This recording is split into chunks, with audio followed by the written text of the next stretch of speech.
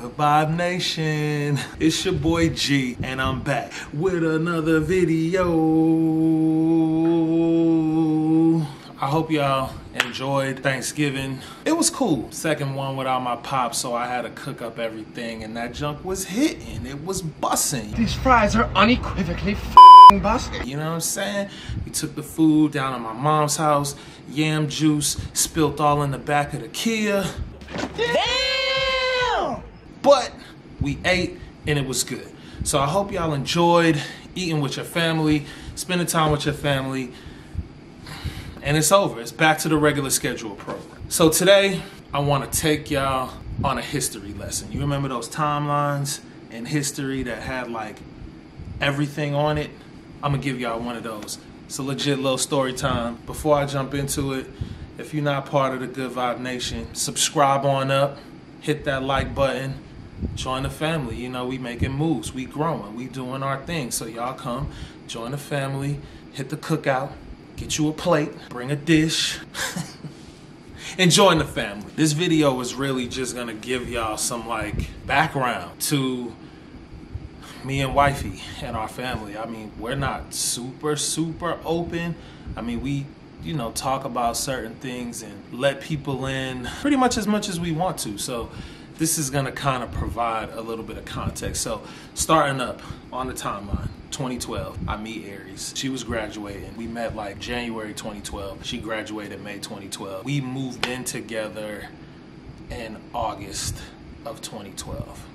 We lived with my dad for 5 years, right? And it was because jobs were sketchy, y'all. Sketchy. I was still in school. I graduated a year later in 2013, but when Aries graduated, she was trying to get a job and she couldn't get a job. I would come home from school and Aries would be in the bed like this.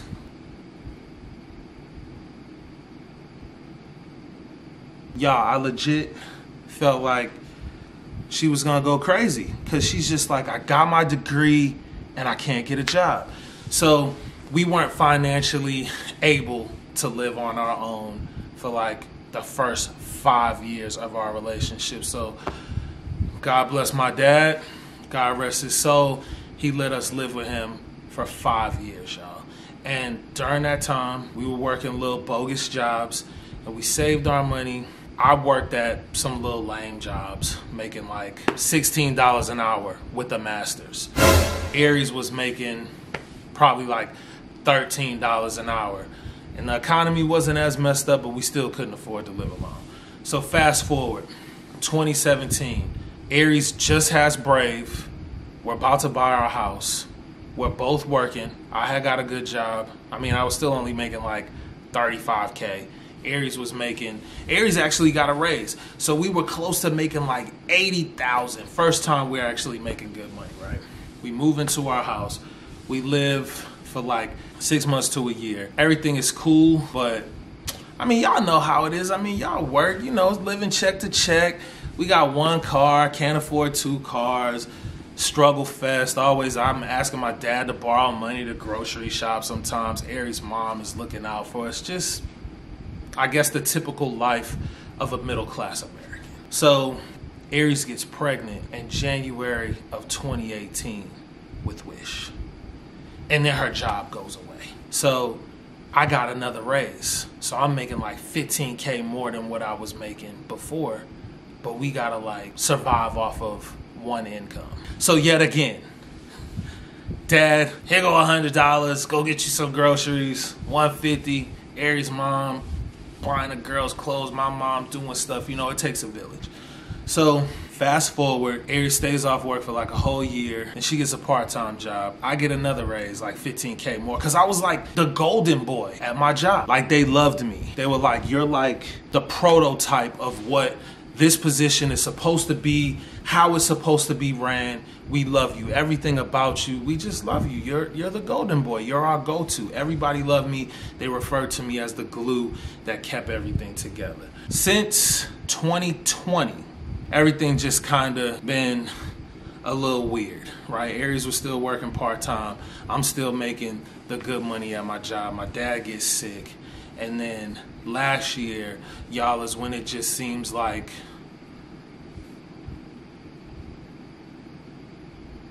I'm looking through the deck of cards, and life just started dealing me a bad hand, right? My dad gets sick out of nowhere. I get this ear situation to where like I'm losing hearing in my right ear.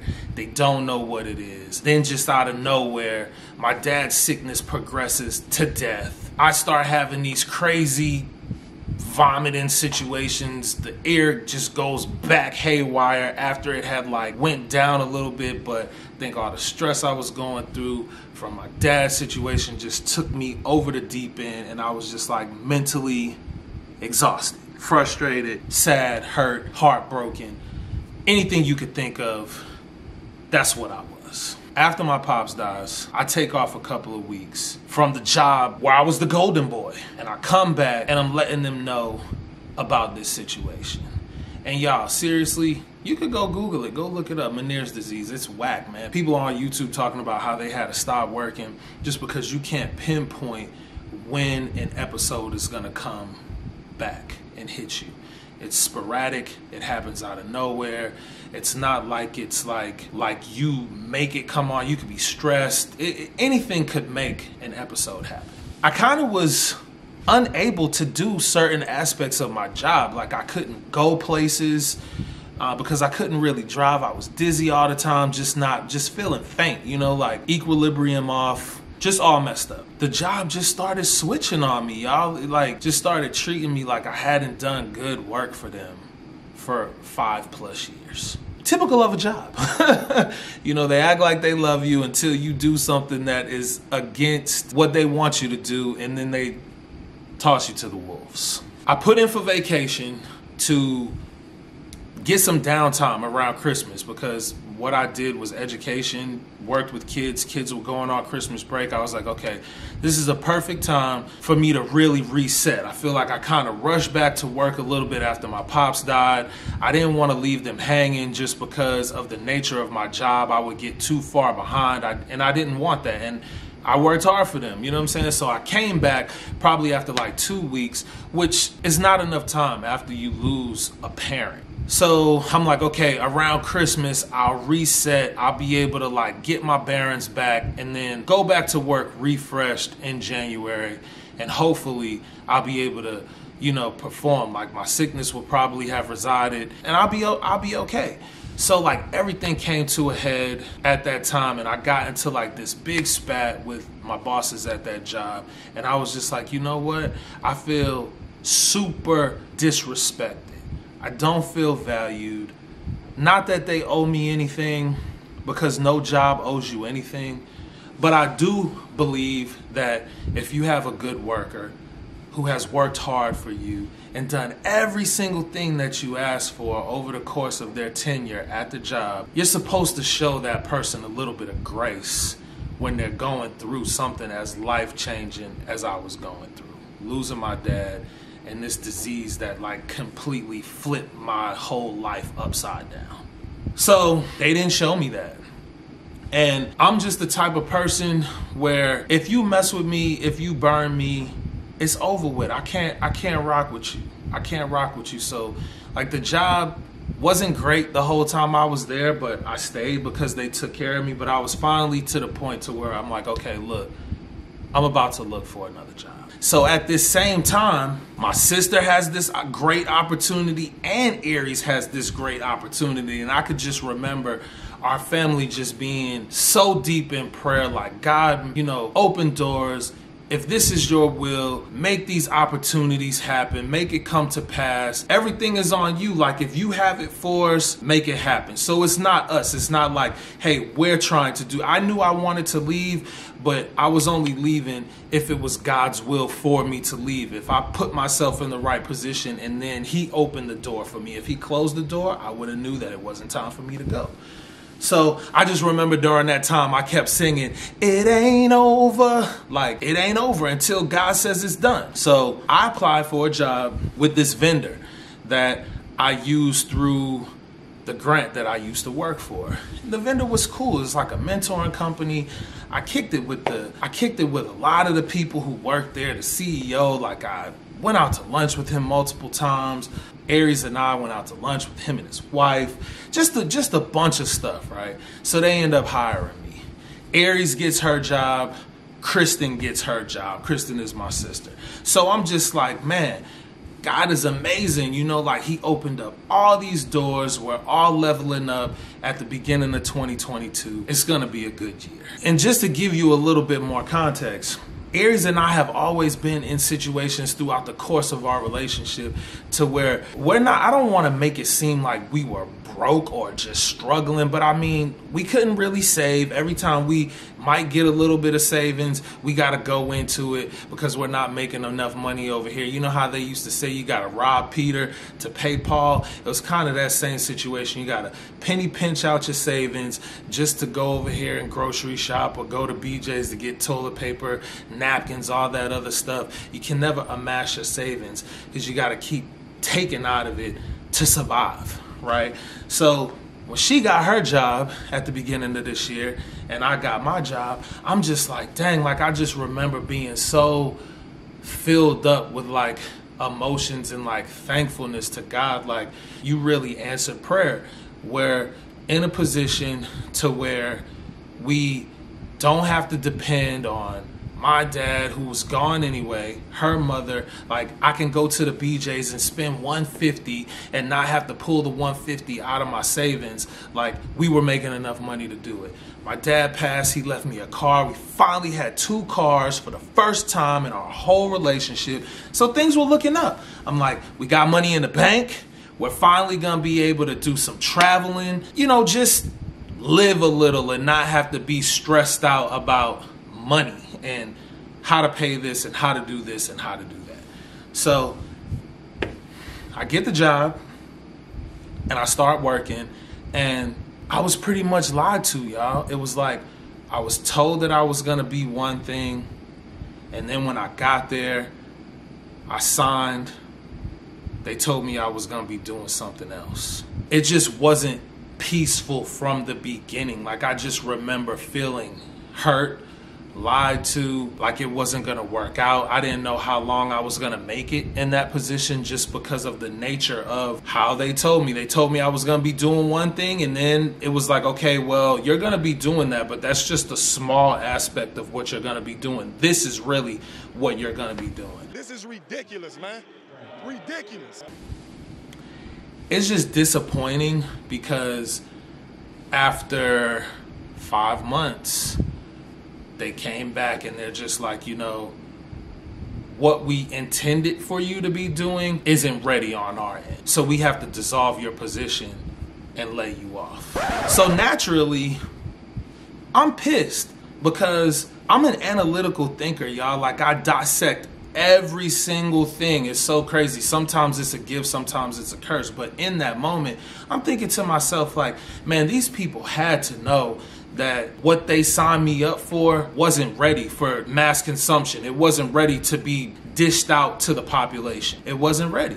And I was telling them that it wasn't ready when I worked there, but they were trying to make it seem like, yo, you don't believe in the vision. You gotta believe, you gotta believe. But it wasn't that I didn't believe. I'm just keeping it real with y'all. It's not ready. So after all of the fake relationships, the love that I thought that they had for me, the value that I thought they seen in me, all of that was zero. It didn't exist, right? And they just let me go. And then they told me, you know, we know you're great. We know you'll hit the ground running. We wish you the best, right? So, again, I'm looking at the deck of cards. Like, what type of hand is life dealing me, right? It's the first time in my life I've ever been in a situation to where I have as much as I have. I have a house. Well, first, I have a wife. I have 2 daughters, which y'all know. I got a house. I got cars. I got responsibility, just like every single one of you out there in the world. We all have responsibilities. So when a job lays us off, it can be devastating, especially if you're not able to get a job quickly. And you would think just how hard I've worked over the course of the last 10 years. Cause y'all, seriously, I was a troubled youth. Like, I got in trouble a lot. I got arrested a lot. I quit jobs a lot. My work history is really checkered. It's not great. It's not impeccable. It's just like, yo, this dude was problematic. And I admit that. And I was able to identify my problems and change my life. And I kind of just keep my head down. You know what I'm saying? I just keep my head down. I don't say much. I do what people ask me to do just because I have so much invested in banking on income and like providing for my family, right? Which, again, a lot of you out there are in the same situation. So when they came to me to lay me off, I didn't even say anything. Like, it was a meeting. I didn't even say anything at all. And I was infuriated, right? I wanted to like switch back into OG and be like, yo, you people is fucking crazy. How you just gonna do me like this? Like, this is crazy. You told me I had a year, that my position will be reevaluated in a year. You came to me 7 months before that. Like, at least give me an opportunity to look for another job before you just tell me it's over. You know, it's just like, it just was a messed up situation and I didn't say anything. So I think, fast forward to now, this happened in June, I'm still angry because I wasn't able to like get it off of my chest. And like, I think my anger is magnified by the fact that I'm looking at my bank account and my money is dwindling out here trying to survive because y'all know unemployment don't pay you like that. I don't have another job and I'm surviving, so I'm watching money dwindle. Another instance of me looking at the cards like, what is really going on in life, right? So I've been, like, mentally, I've been kind of in and out, y'all. It's like, I'm trying to think of how to explain it. Like, I've been really reading my Bible and praying and just really trying to trust God and believe that, you know, God, I was removed from that situation for a specific reason because God has something better for me, right? And everybody around me who I love has been telling me that. And it seems like it's confirmation, right? Friends, I hooked up with some of my friends over on my birthday weekend and they're just like, gee, you're such a great dude, man, and you just got so much going for you. Like, God has something better for you. My mom, same thing, man. God got you, son. Like, he's not gonna let anything bad happen. He got you. Just trust him. Don't worry. And I just want to say that that's easier said than done. Like, I do trust God, but like every now and then I just have moments, y'all, to where I feel like I just want to cry. Sometimes I feel like I want to beat the hell out of somebody because I'm just like, I didn't really do anything to put myself in this situation. Like, I really think that though the people who just let me go, they could have just let me be. And even though it was contentious at my old job, like, I wasn't at risk of getting fired or anything. They needed me. I would have still had that job. It probably would have been ugly and I would have had to work through some dysfunction, but I would have still been getting a paycheck. You know what I'm saying? But they chose to hire me knowing that their situation over there was jacked up and then just lay me off, and now I'm not getting no money. So it's just like, I feel furious, but I try to suppress those feelings because it's not Christ-like, and I don't want to get too caught up in the negative to where I can't see the positive. Like, the positive is my lights are still on, there's still food in my refrigerator, I haven't lost anything. But then in the back of my mind, I'm just like, damn, what if I do lose something? Like, my money is getting so low. Like, what happens when the money is all the way gone and I don't have any more money? Like, is it gonna get to that point? Am I gonna lose all my money before something happens? Will I get a job?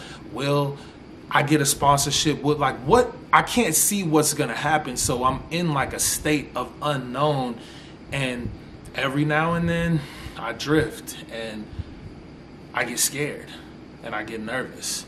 And I talk to God and I'm just like, God, just bring me back, remind me, reassure me that you're here with me. You're walking with me. You've already walked through what I'm going through. You're ahead of me. Like, you already seen what's going to happen. So I just have to continue to trust you and put my faith in you that you're not going to like forsake me or just leave me to like drown or reduce me down to nothing. It's hard, y'all. I ain't even gonna lie. Like, I didn't come on here for a pity party or nothing like that. I don't want anybody to be thinking, oh my God, you know, he's playing on our emotions or nothing like that. I'm just trying to give y'all an update because a lot of times y'all see me on social media, I'm smiling, you know, I'm showing this one side. You see this one side, but then it's just like, it's a square. There's a top, there's another side, and then there's a whole other bottom. So you're just seeing this one side of the square. And it may look pretty on the surface, and I'm not saying it's bad, but my thoughts are kind of like all over the place. I had a conversation with Aries this morning, and my wife she's so great. Like, she sent me some Bible verses and sent me this article about just completely trusting God and believing in him, and he'll continue to reveal himself to you. But it's tough right now, especially as a man. You know, my goal as a man is to be a provider and to provide for my family, and I've been doing that greatly for the last 10 plus years. And for that to have been taken from me, it's kind of like I keep going back in my mind wondering, like, if I was too emotional when the golden boy job situation soured on me, should I have stayed, or did I move too quickly and trying to seek another situation? And is that why I'm kind of like being punished? It's just like so many questions going through my head at this current juncture in my life that I have to like dial back, and like the only thing that literally has sustained me during this time is like my family, is God and my family. Because every time I get in those places, I just talk to God like, God, please just, you know, commandeer my mind, take over my mind and like take those thoughts away. I don't want to think negative. I don't want to feel like down, Debbie Downer, like sulking, like, oh my God, I can't believe this happened. Because what is that going to do other than like put you in a worse place than what you're already in, right? So I try to constantly stay in the positive and just speak positive affirmations and uplift myself through my family, through reading the Bible, and just through tapping into God. So, yeah. I mean, long story short, which I don't know if that even makes sense now because that just seemed like a long story, but that's kind of the history, man. Like, we've been really just trying to get to a place to where we are financially stable, you know, and I think this last situation with this job just kind of let me know that you can't depend on a job. You have to be grounded in your faith, and I think that it doesn't hurt to have multiple streams of income. Really makes sense to where, you know, something like job loss can't just put like a wrench in your whole operation and just like throw you off of your whole entire game, because I feel like that's what happened to me, you know? I'm like, where's it coming from, Lord? What's next? What's gonna happen? So Good Vibe Nation, I know y'all love us out there. I know y'all love me. I know you love my family. I would just ask in this time that y'all just uplift Just the Kirks in prayer. I don't need anything from anybody other than your prayers and just positivity. Like, if God is speaking through you, drop it down in them comments. Gee, you gonna be all right. I believe that God is gonna do this, or he's gonna do that, or he's gonna do this, or he's gonna show himself and reveal himself this way. That's what I need. I love y'all, and y'all, Vlogmas is like a week away, and we're coming with it. It's gonna be dope. hopefully everything goes as planned and that we're able to deliver some great videos to y'all. So y'all be on the lookout for that. You know I'm dropping shorts all the time. If you don't follow us on TikTok, follow us on TikTok, Just the Kirks. Follow us on Instagram, y'all. I'm trying to get my Instagram up. We got like 4,000 followers on Instagram. I need more over there so that I can be eligible for some sponsorships. So if y'all don't follow us on Instagram, go follow us over there, Just the Kirks. We Just the Kirks on all social media. Facebook, Instagram, TikTok, and here on YouTube. Hit that like button if you like this video. Subscribe for the good vibe. And I love y'all. And I'll see y'all on the next video.